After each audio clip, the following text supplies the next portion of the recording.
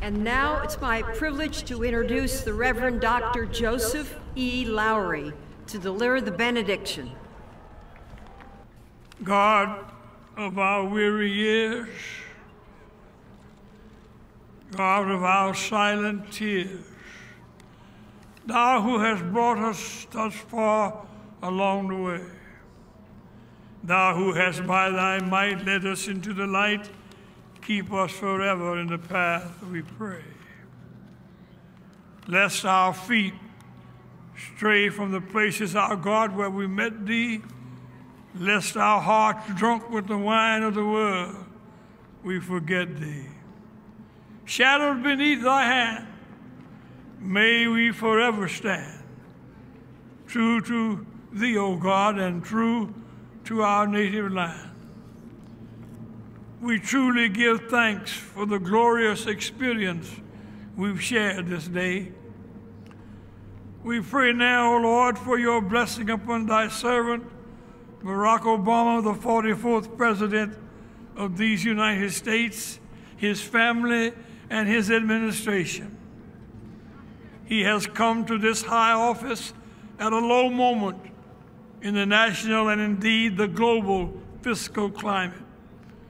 But because we know you got the whole world in your hands, we pray for not only our nation, but for the community of nations. Our faith does not shrink, though pressed by the flood of mortal ills. For we know that, Lord, you're able and you're willing to work through faithful leadership to restore stability, mend our brokenness, heal our wounds, and deliver us from the exploitation of the poor, or the least of these, and from favoritism toward the rich, the elite of these. We thank you for the empowering of Thy servant, our 44th President, to inspire our nation to believe that, yes, we can work together to achieve a more perfect union. And while we have sown the seeds of greed, the wind of greed and corruption, and even as we reap the whirlwind of social and economic disruption, we seek forgiveness, and we come in the spirit of unity and solidarity to commit our support to our President by our willingness to make sacrifices, to respect your creation, to turn to each other and not on each other. And now, Lord, in the complex arena of human relations, help us to make choices on the side of love, not hate, on the side of inclusion, not exclusion, tolerance, not intolerance. And as we leave this mountaintop, help us to hold on to the spirit of fellowship and the oneness of our family.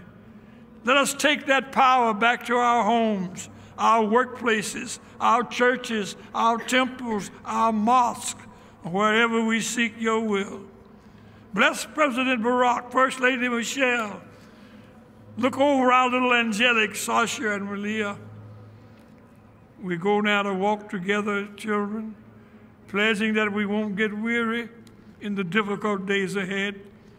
We know you will not leave us alone with your hands of power and your heart of love.